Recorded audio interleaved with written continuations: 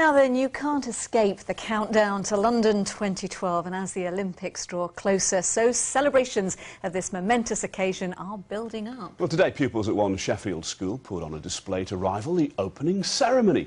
And as Lisa Adlam reports, choreographing it was almost as complicated as the real thing. So blues across to Mr Atkins, yellows to Mrs Scalise.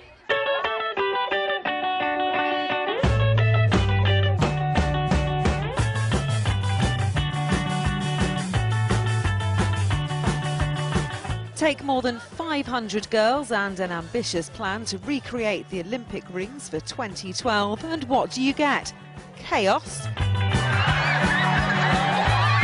Or, in actual fact, a rather well-choreographed celebration of the Games in London this summer by the staff and pupils of Sheffield High School. We've been focusing on the Olympic values in school and what they mean to us in school. It's just one of the activities that we've been doing for our Olympic year. We've got various activities planned throughout the year, and we chose today to do this one because it's our school birthday today.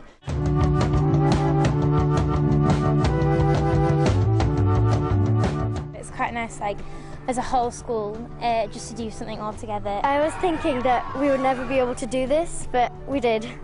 I think we pulled it off, and I think the above shot will be really good. And she would be right.